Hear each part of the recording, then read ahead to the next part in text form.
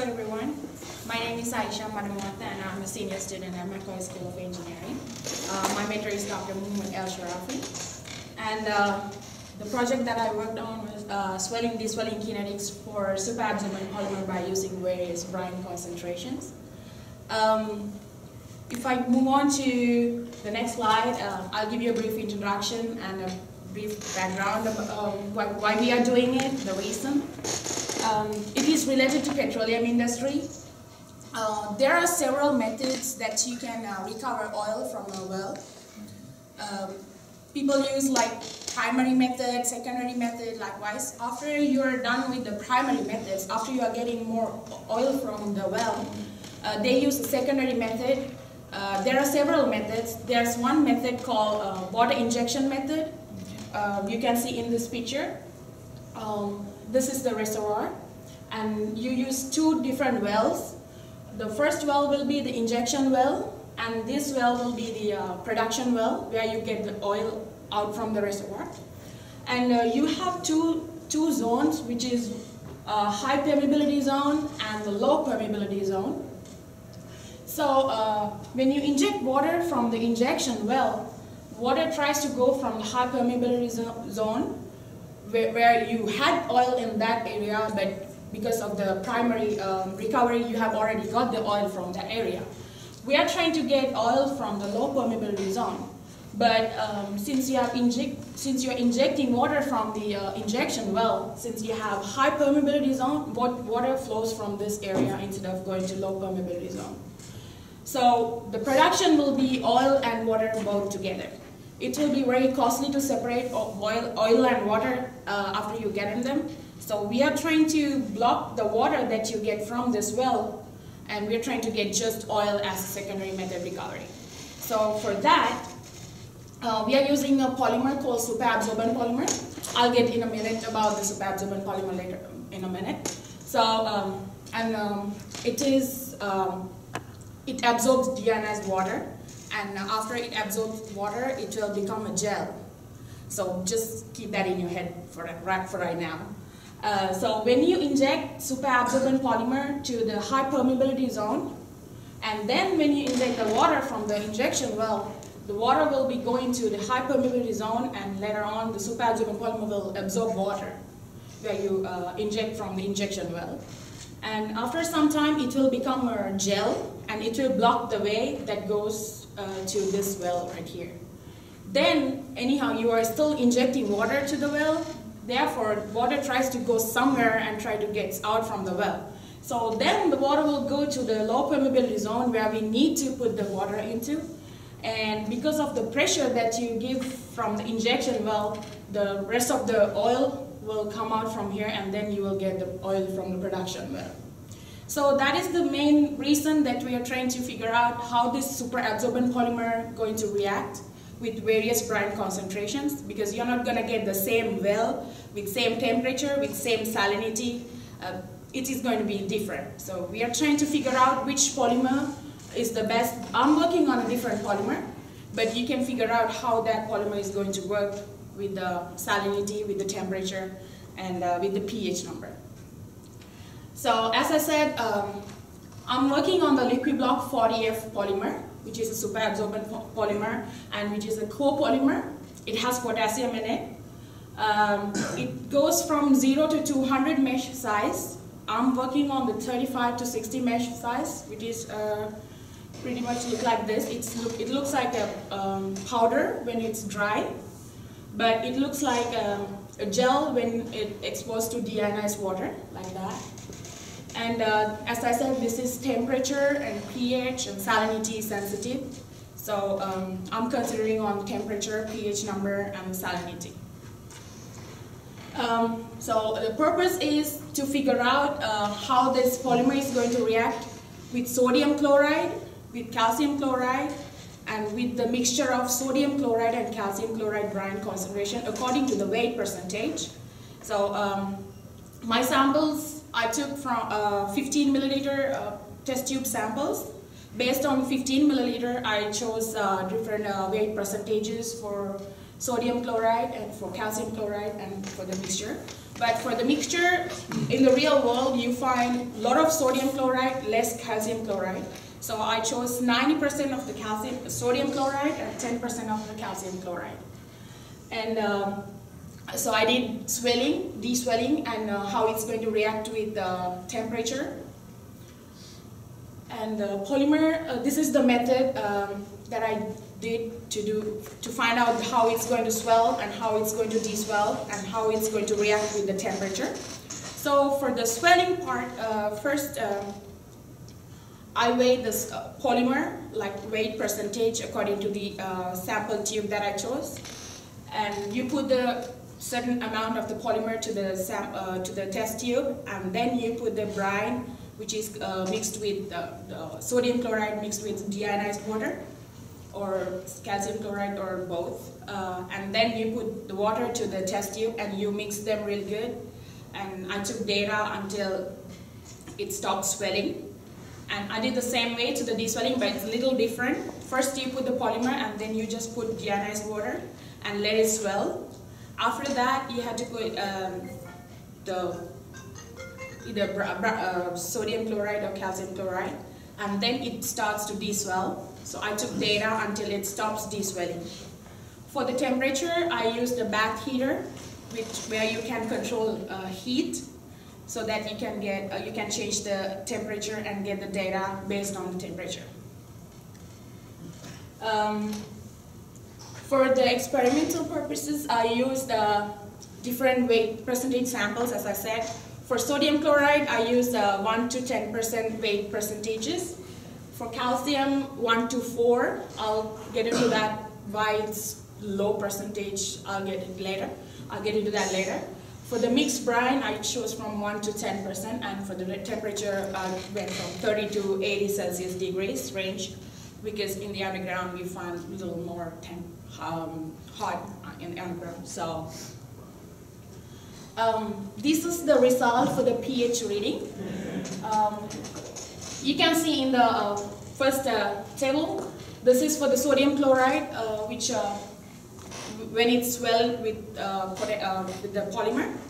So based on the percentages of the brine concentration rate, the pH reading is going low, and with the calcium chloride, it's going up. Like it is, because the calcium chloride is kind of reacting with the polymer because it has potassium.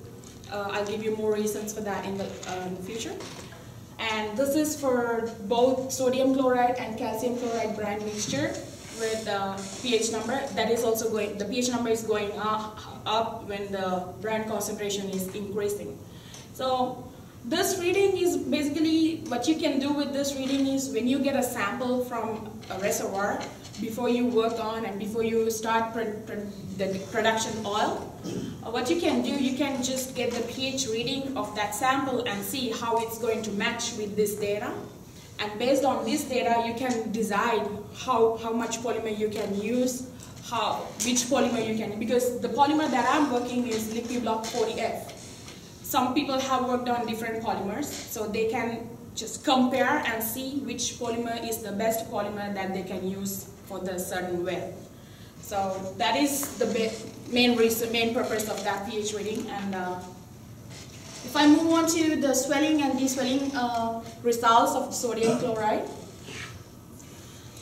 you can see in this graph, this is the swelling graph of sodium chloride. This one is the 1% and this is the 10% of sodium chloride brine concentration. So when you increase the brine concentration, the swelling will be decreased. You can see this is the y-axis from 15 milliliter, so it is going just up to like 7.8, something like that. So that is for 1% sodium chloride. But if you look at 10% sodium chloride, it is not going above 4.5. So that we can see how the polymer is reacting when the sodium chloride percentage is increasing. The swelling is kind of getting slower.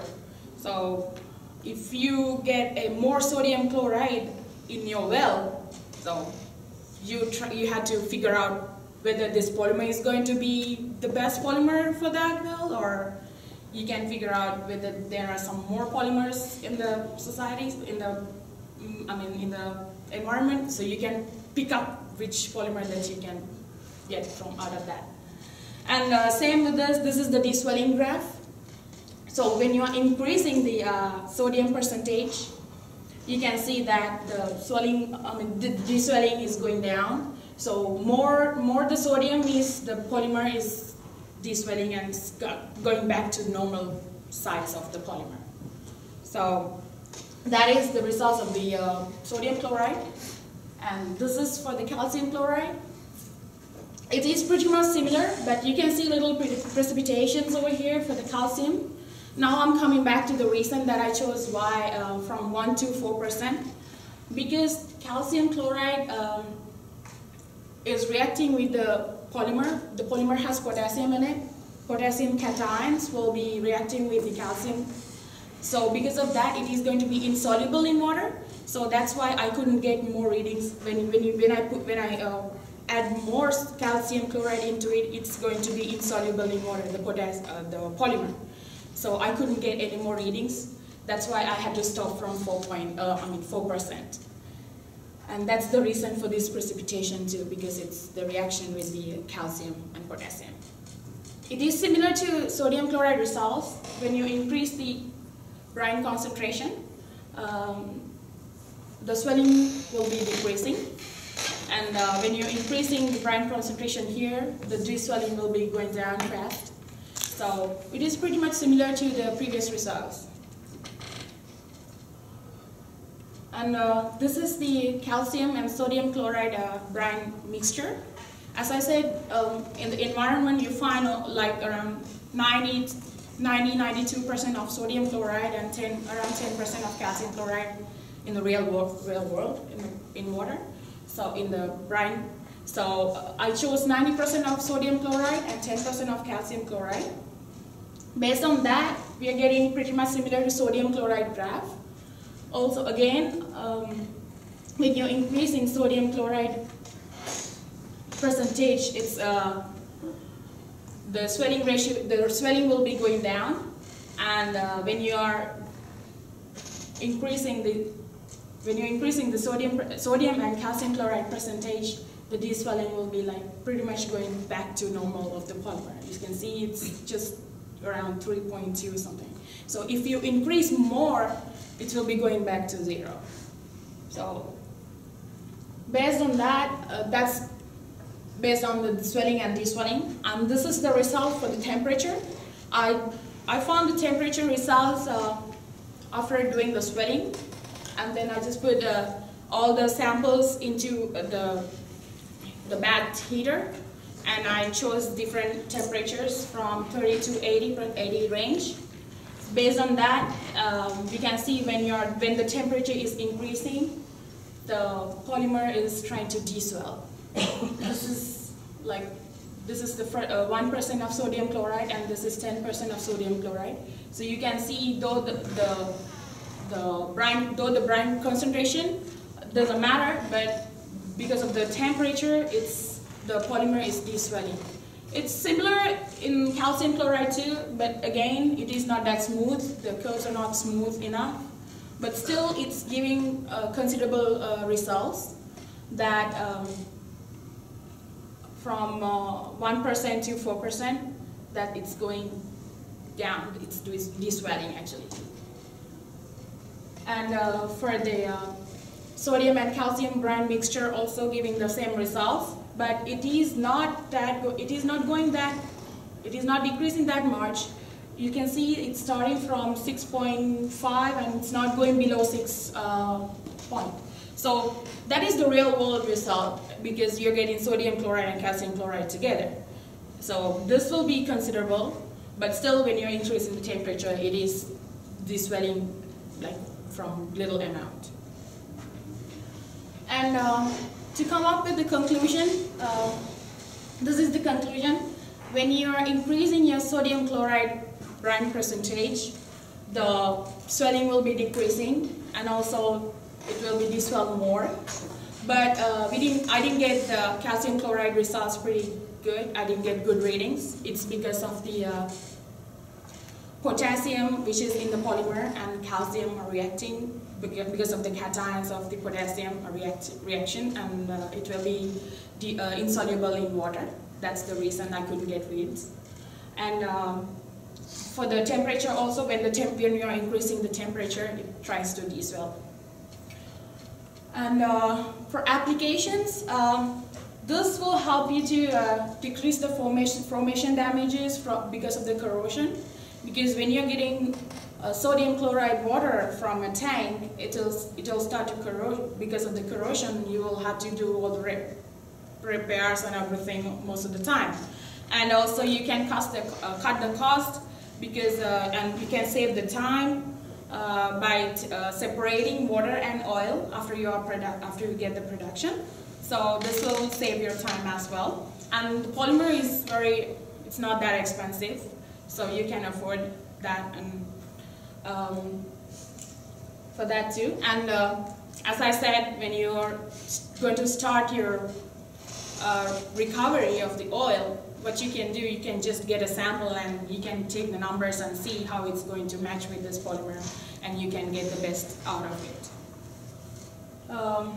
So finally, I'd like to thank Dr. Muhammad Al-Sharafi for giving me this opportunity, and Dr. Magala Rinken and the UGROW team for supporting us with financially and all the other ways.